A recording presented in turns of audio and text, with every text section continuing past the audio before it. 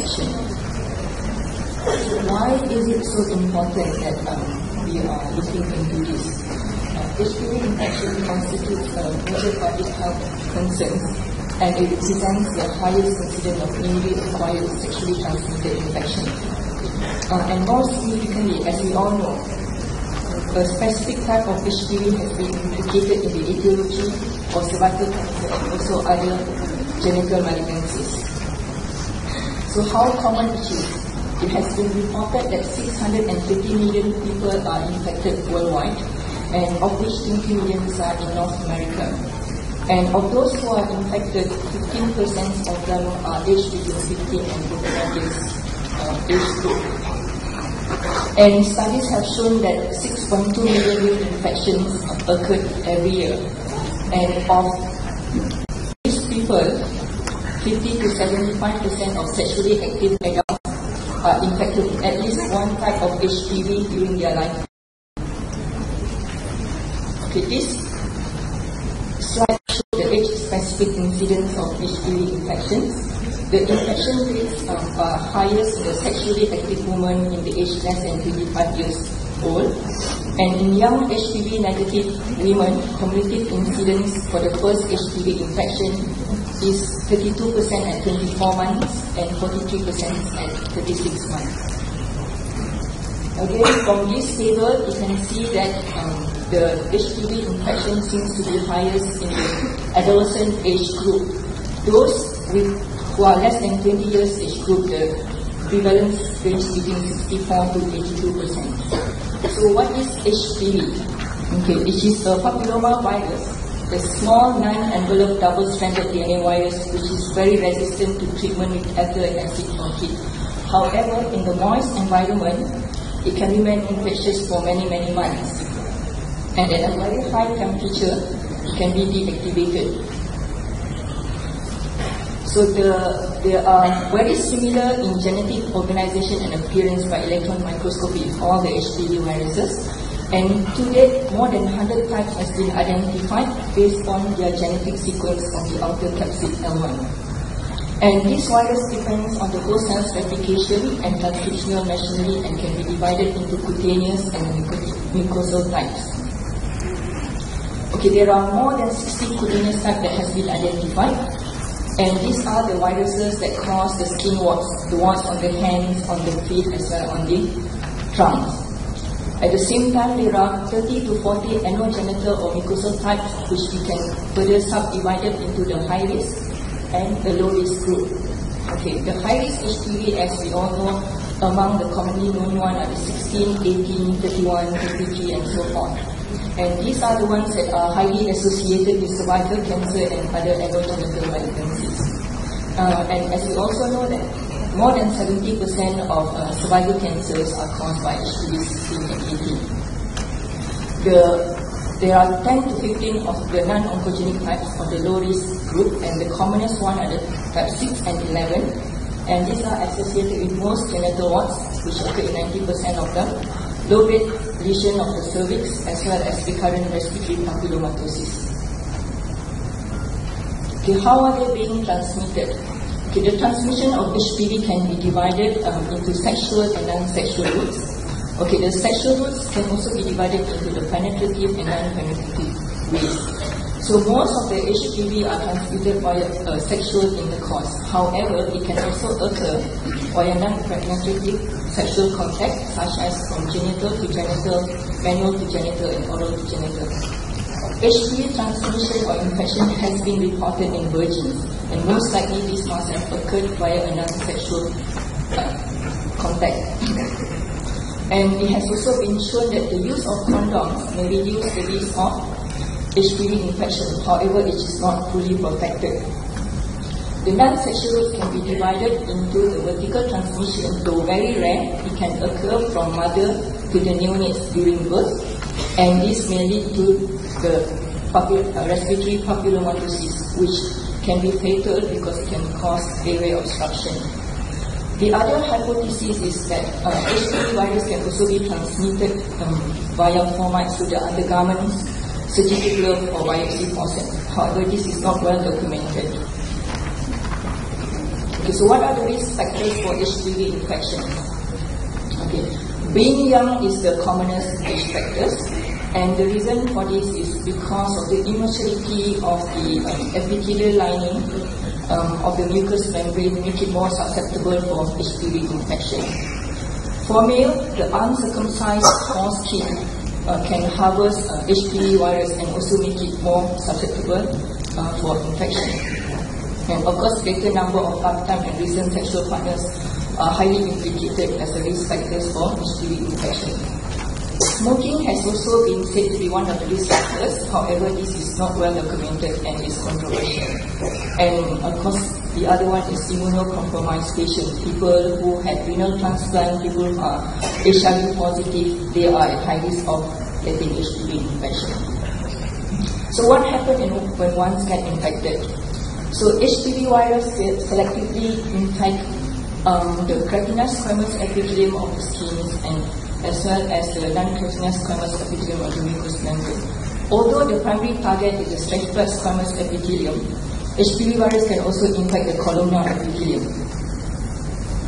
And when the initial infection occurs, it will lead to the production of HPV antibodies in half or two-thirds of the infected individuals. However, the rate of seroconversion is slow and the antibody responses are very low. So the acquisition of the infection usually occurs within the first several years of sexual encounter. So most of these infections, fortunately, are transient and asymptomatic. So there is no clinical disease, you cannot see anything, the virus will clear automatically by the body immune system. The mean duration of infection is said to be between 6 to 8 months, after which it will clear. However, the high-risk types of HPV are more persistent than the low-risk type, and HPV-16 has been shown to persist longer than the others. And also, persistent high-risk infection is associated with increased risk of progression to the neoplastic disease. There was a study that was done among female college students by Ho and et al., and they found that those who recently acquired new infection by HPV, the virus will become undetectable in 70% of them within 12 months, in more than 80% within 18 months, and in 90% after 2 years. So after 2 years, in 90% of those who newly get infected by HPV virus will not have the virus anymore. So what happened when the cell gets infected by the HPV virus? So I'm going to take the cervical epithelium as example. So the virus will enter the cell through the microabrasion on the surface epithelium. So this is the target cell.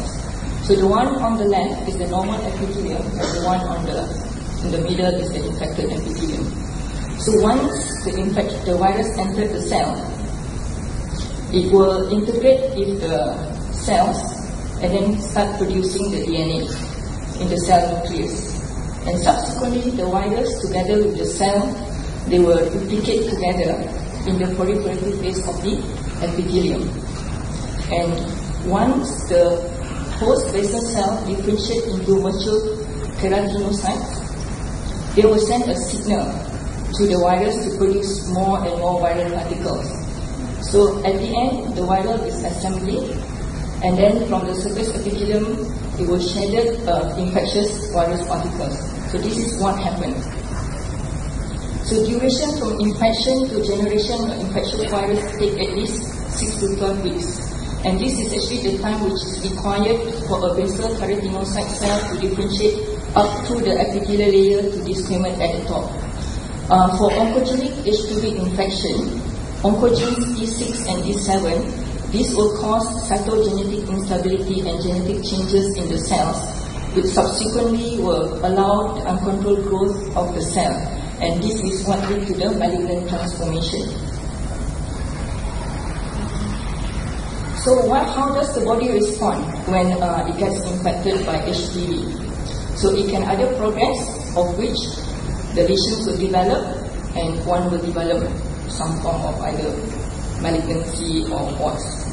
It can also persist, So WHO defined persistent as detection of same HPV type on more than one occasion on at least 12 months interval.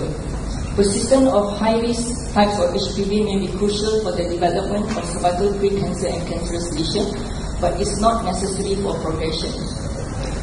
At the same time, the virus also can remain in latent period, where the individual will be completely asymptomatic, and the virus will only be detected when we do, example, HPV DNA testing.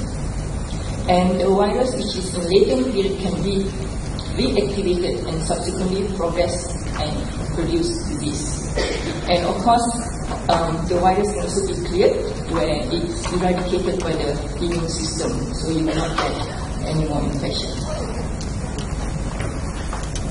So let's look at what happened for a low-risk type HPV. So once after initial HPV infection, if the body immune system is not able to clear the virus within 6 months, the individual can develop either external genital warts or cervical lesions.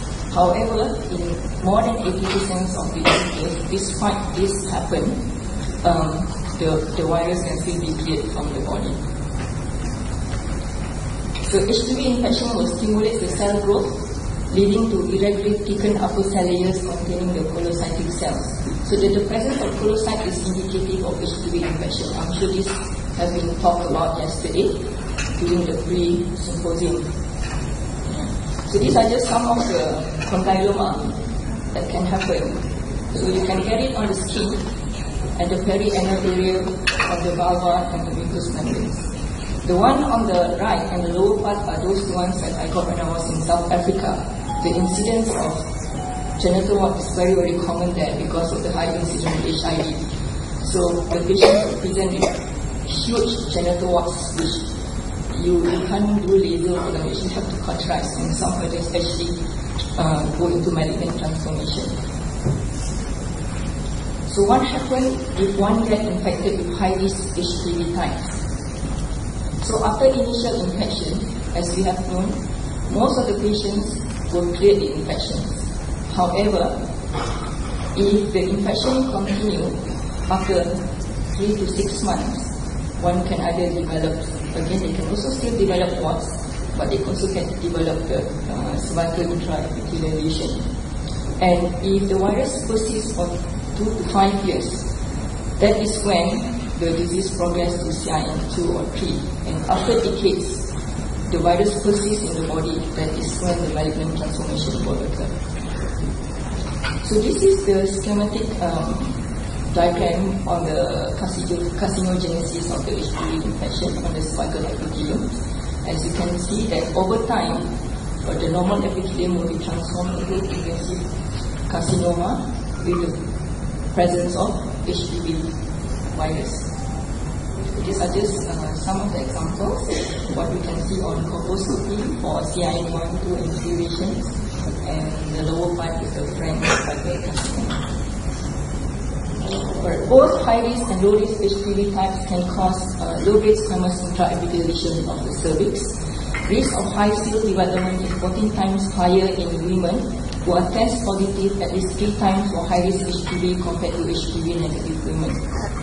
15 to 30% of women who are test positive for high-risk HPV types will develop high cell lesion within 4 years. And the rate of progression from high cell to invasive cancer is approximately 1.5% at 2 years. Alright. Okay. So in summary, okay, it's just as I said, this is talking about the natural history of HPV infection. So you can see that after exposure to HPV, the acute infection can either cause a subclinical infection, which is self-limiting. There is no symptoms, there is no clinical evidence, and the virus will clear in more than 90% within 2 years. At the same time, the virus can remain in latent phase, where it can be reactivated in the future or in immunocompromised patients and subsequently become a clinical disease. But at the same time, after acute infection, the virus can straightaway cause a clinically evident disease. So, for example, it can cause warts, CIN1 lesion, and it persists and can progress to CIN2 or 3, followed subsequently into invasive cancer. Thank you.